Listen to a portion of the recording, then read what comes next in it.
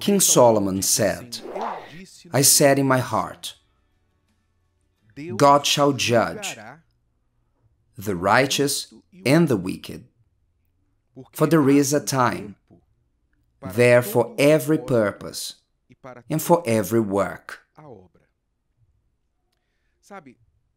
Injustice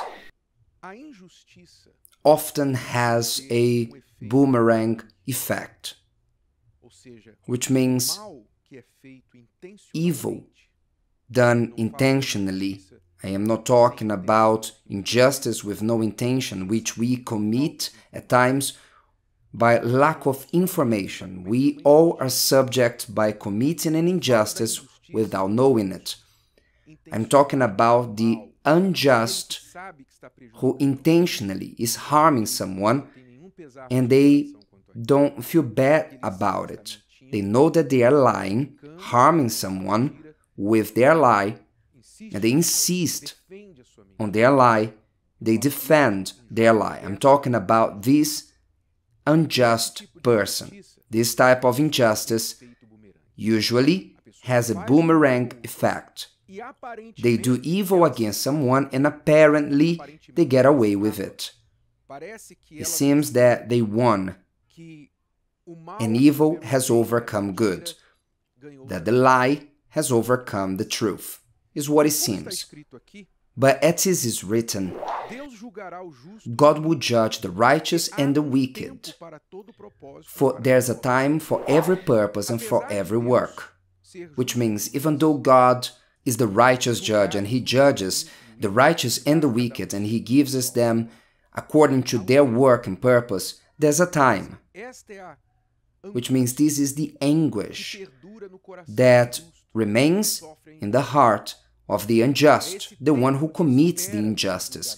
This waiting time for God's judgment that makes the righteous unjust, for wanting to take justice into their own hands, because they could not wait for God's judgment.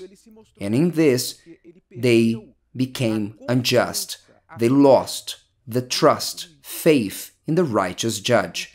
Understand, God said, now the just shall live by faith.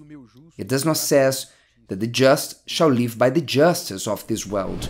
No, the just shall live by faith. This means that the just, the one who trusts in God, will go through injustices. But if they are just, they live by their faith and not because everything is going well in their life. Did you understand? Listen carefully. Try to digest what I just told you. The just shall live by their faith, which means the just will experience injustice. He won't live because he's just and everybody's just towards him. No, he will live by his own faith. His faith will help them to overcome even the injustices that certainly he will face in this life, because despite being righteous, they live in an extremely unfair world.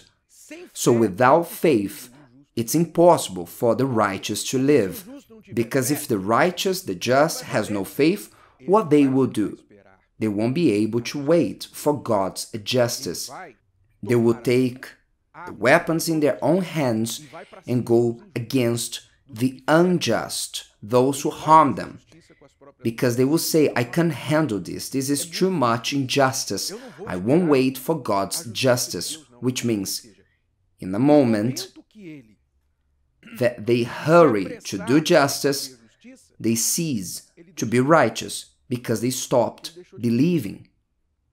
It's the only thing that makes us just, righteous before God. It's not because we are nice or because we are better than everyone else. The only thing that makes us right with God is our faith. So if you say, I suffered injustice, I will not accept, then you try to make justice with your own hands and you don't wait for God's judgment. In that moment, you stopped being just. then you also become liable for God's justice for your injustice.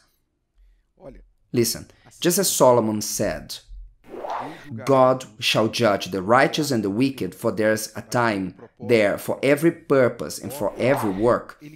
He meant that sometimes God allows injustice because there is a purpose even in injustice. Even in injustice, God uses injustice to fulfill certain purposes. It depends on the situation. The purpose may be of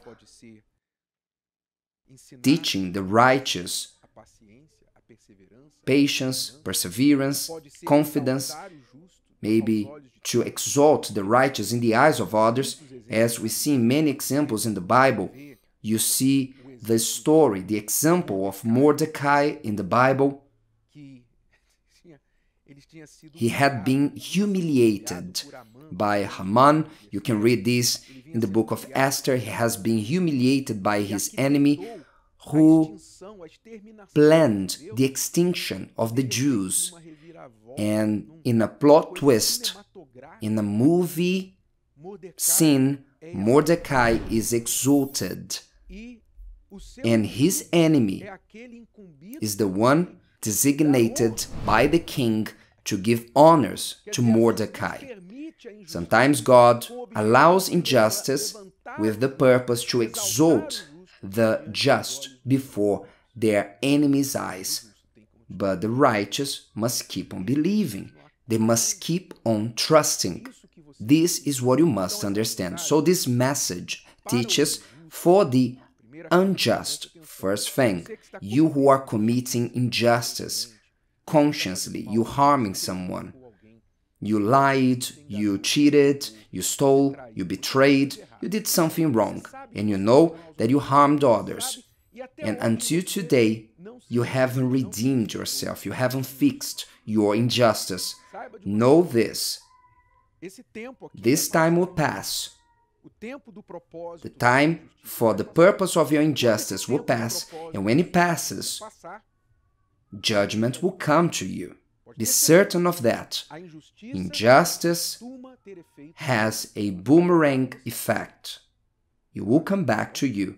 I speak to the unjust as a warning, because as long as you listen to me, there's opportunity for you to repent, and the only way for you to cancel this boomerang from coming back towards your forehead is when you repent, is you bowing before God, and the boomerang will go over your head. If you humble sincerely, God can forgive you and set you free. But if you insist, this evil will come back to you. Another message for those who are suffering injustice. Do not give in to the temptation to take justice into your own hands. The moment you do that, you stop believing. You stop being just, and the just shall live by faith. If you are just, you live by faith, because faith is part of your righteousness. Keep believing that God will preserve you, that He will make justice, that He will do better than you. This faith is part of the righteous one. So as a person who believes in God, you bear it, you take hold, you suffer. I know it's hard, it's a terrible time. This time here that is written, for there's a time there for every purpose and for every work.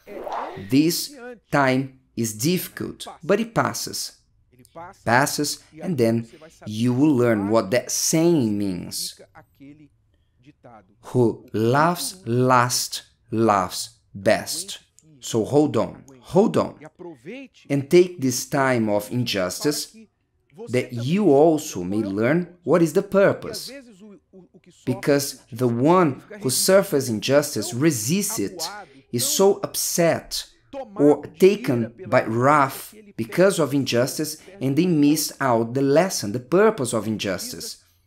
Injustice comes to fulfill a purpose. So when you suffer injustice, what you must do? You must say, oh my God, this is upsetting me, is hurting me, is cutting me in half. However, I know that there is a purpose to this. I still don't know what it is, but show me so that I can learn, that I can embrace and that purpose is fulfilled in my life as soon as possible. This is how the just should deal with injustice. Believe in this. Can you still believe? Can you keep your faith in God despite the injustice, embracing, understanding the purpose that later you may be exalted?